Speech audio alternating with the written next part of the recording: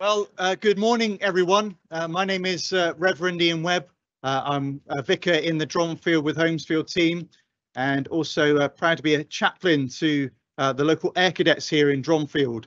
Welcome to this remembrance service on what is Armistice Day, here on the 11th of the 11th. And in this service, we will have a reflection on what we believe remembrance is really about. We will have some readings, poetry, there'll be prayers, and there'll be some laying of wreaths. And of course, we will hear the roll of honour, those who have died, who were connected with this school. And of course, we will have the last post and the 2-minute silence and the reveille. And the 2-minute silence is a chance for you to reflect and remember people you may know, or indeed to remember those who you didn't know but would like to pay homage to. So just by way of introduction, have you heard of the phrase, I'm sure you have, lest we forget? Lest we forget. It's the phrase that the Royal British Legion use for their poppy appeal. And I think the word lest means that we're really better, we better not forget, or something awful will happen. Lest we forget or something awful will happen. What my observation is that we're really great at remembering yearly rituals and festivals, but really bad at remembering why we do them and the meaning behind them. Take bonfire night last week. No doubt many of you were involved with bonfires, fireworks, sparklers and parties and all the rest of it. But the real meaning, the thwarting of a Catholic assassination attempt on a Protestant king, I'm sure that's remembered less and less. Or Halloween a little earlier, the streets of Dronfield looked to me like an episode of The Walking Dead. But the original meaning of celebrating the great saints, the people in our lives who've been an inspiration of a good and godly life, well, I'll let you decide whether we remember that on Halloween. Christmas approaches, of course, seems to get bigger and earlier every year.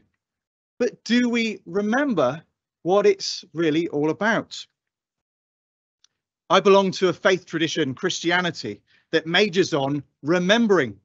And a central feature of many church services is the frequent remembering or recalling of one particular night. Jesus took bread and wine and initiated a new ritual, a new festival, Holy Communion, and said, do this to remember me. And the heart of that ritual was all about love. But us Christians are just as bad at remembering the why. Why do we do it? We focus on making sure we go to the ritual and the celebration, but we don't remember that it's all about love. Remembrance Day of all rituals is surely the one where we ought to be better at remembering the why. What is the why of this day? At 11 a.m. on the 11th of November 1918, the guns fell silent and peace echoed in the air for the first time in over 4 years after the end of the first ever truly global conflict. They called it the war to end all wars. So they worked hard to keep the peace. They gathered as we do on the 11th of November and said, lest we forget. But just over 20 years later, the world was once more plunged into a terrifying global and catastrophic war. These two wars claimed the most appallingly huge death toll.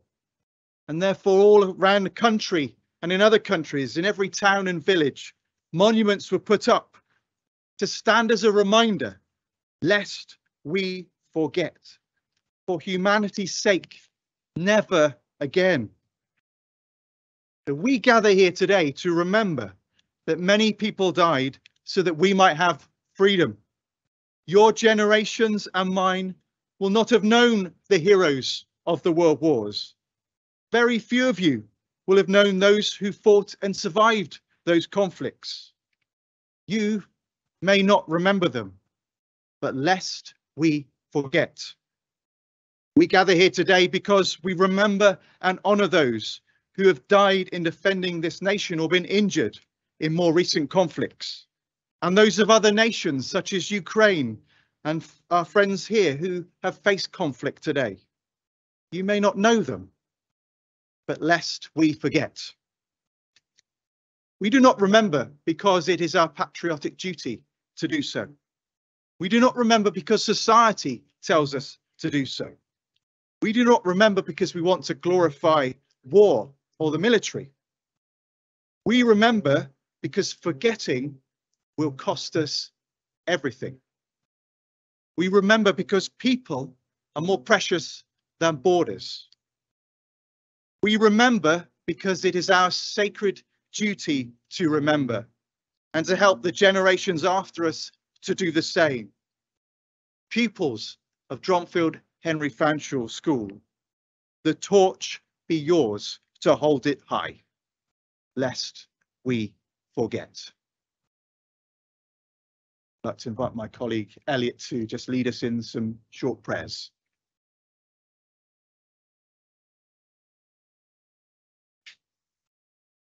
Feel free to bow your heads or close your eyes if that is helpful for you. Let us pray.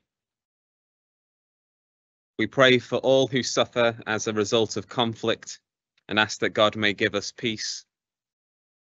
For the servicemen and women who have died in the violence of war, each one remembered and known to God.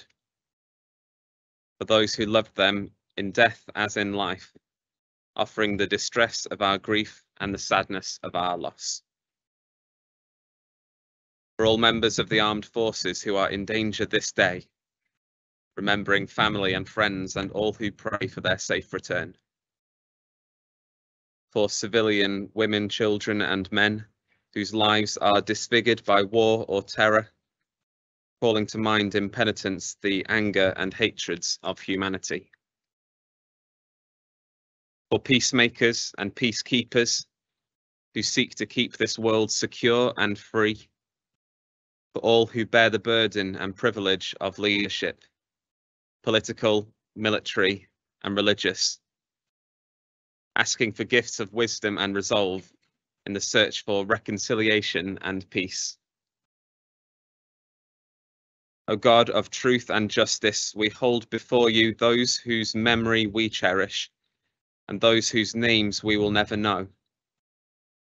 Help us to lift our eyes above the torment of this broken world and grant us the grace to pray for those who wish us harm.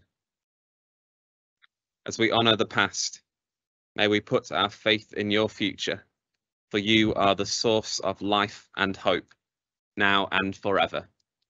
Amen.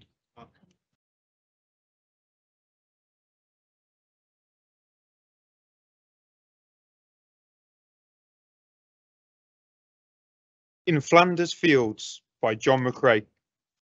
In Flanders Fields the poppies blow between the crosses, row on row, that mark our place, and in the sky the larks still bravely singing fly, scarce heard amid the guns below.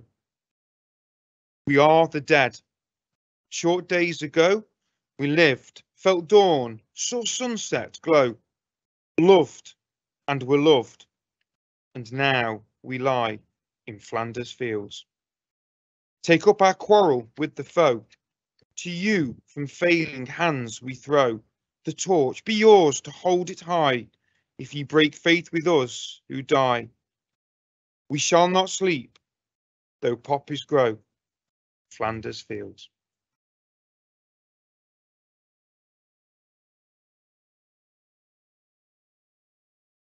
Roll of Honour, 1914 to 1918. J. Bagley, P. Barraclough, H. Breaks, J. S. Stewart, J. Froggatt, W. Gray, D. Hall, C. Jackson, H. Lowcock, F. McGrath, F. Marderson, W. Marsden, L. Newton, D. H. Prosser, L. Rhodes, F. Rhodes, P. Salmon, and R. Smallbones. The Roll of Honour, 1939 to 1945. A. Bennett, H. Biggin, J.K. Danes, L.W. Derrick, V.T. Glossop, P.C. Granger, R.E. Gregory, J.C. Hick, W.C. Jackson, R. Johnson, C.H. Lowcock, W.C. Lowcock, E. Murphin, J.C. Rowe, D.N. Riles, K.F.A. Seals, W. Sheldon, J.M. Simpson, N. Slack, and W. Slater.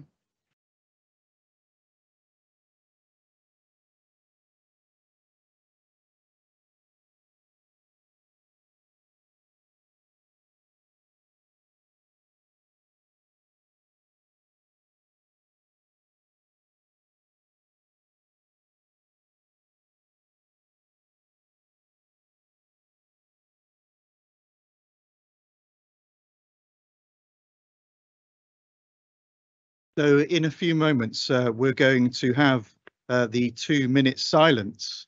And when I was about your age, the first person that came into my head in the 2-minute silence was my grandfather, who fought in the Second World War in Italy. You may not know anyone, but if you do, perhaps bring them to mind. And also just think about those who are currently serving in our armed forces. And also perhaps think about those who work for peace around the world. And remember those who have died for your sake, for your freedom. Just going to read to you this poem.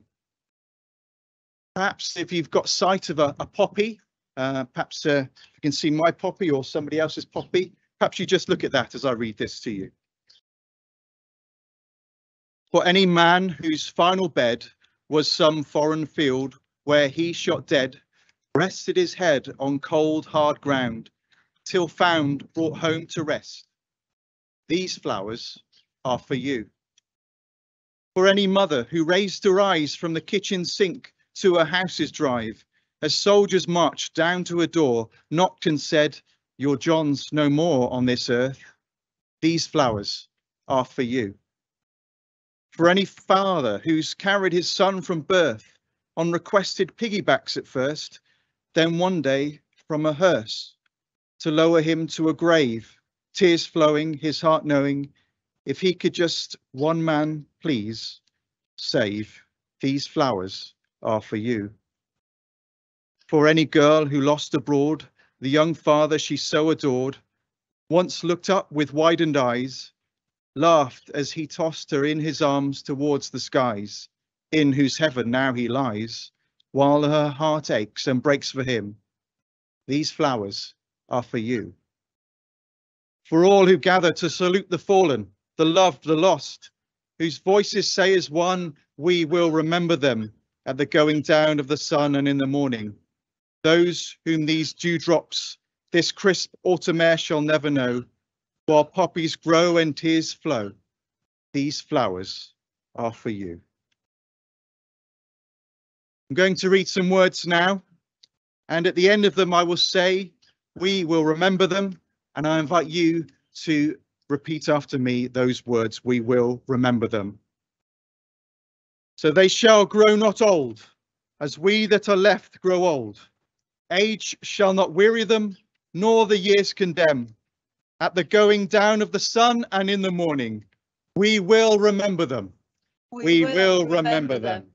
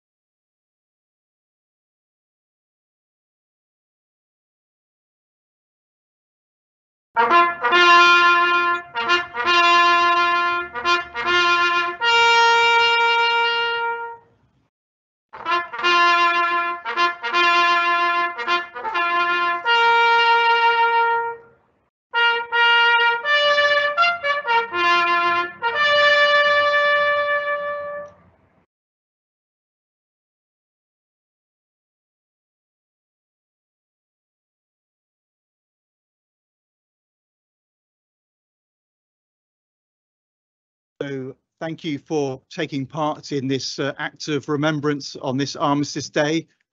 Just to remind you that on Sunday, of course, there will be acts of remembrance taking place across the country, and of course here in Dronfield we'll be remembering as well. So do come along to the services and look online for details.